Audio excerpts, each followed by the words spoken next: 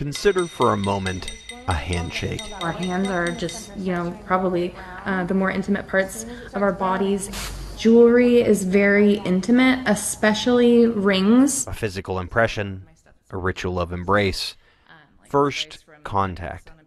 So what does a ring mean? This is my fiance's birthstone, so it's like my band. I got this one for my 18th birthday from my parents, so it's kind of just family and people. For students of Great Falls Mobile Sweet Pea Custom Silver, like Sarah Champlin, rings express what, or rather who, is nearest and dearest. Having something precious, it makes you feel special, I think, and cared for or loved. For Meagan Anderson, the singular craftsman and educator of the company, that same preciousness is ingrained in every piece of jewelry. My great-grandpa, he had left handwritten instructions of how to make a ring, and I never met him. He passed long before I was born. Originally from an island near Anchorage, Alaska, Meagan has been working with her hands nearly all her life.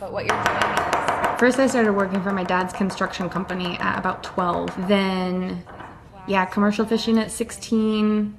Dropped out of high school a couple times. So it still is funny to me that I've gone back and got a college degree. And the history in her hands cares not for the monetary value behind stone and metal. You can't tell the difference between a diamond and a piece of glass unless you're a professional. For her, value rests in the emotional weight in her students' work.